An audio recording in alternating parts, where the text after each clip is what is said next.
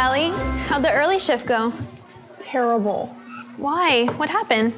Well, Jackie took Brandon's shoes during nap time and he hid them somewhere and he can't remember where he hid them. These kids drive me crazy. Does he do this kind of thing often? Only every other day. You wouldn't know because you're new here, but kids are always losing their shoes, their jackets, everything. Did you look in his cubby? I've looked in all the cubbies.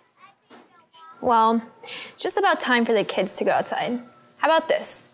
Do Brandon and Jackie wear the same shoe size? Yeah, that's why Jackie took them in the first place. Well, how about Brandon can wear Jackie's shoes outside, and I'll keep Jackie inside with me while he helps me look for Brandon's shoes? That's a great idea.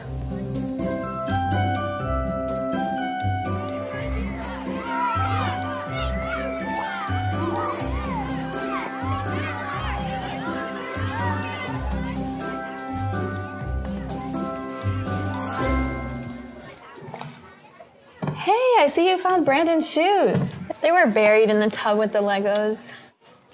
Jackie, what's with the color labels? I was thinking, the kids have labels in all their clothing, but they still lose things from time to time, right? Yeah. Well, maybe it would help if we use color labels for all their items. Kids are big on colors.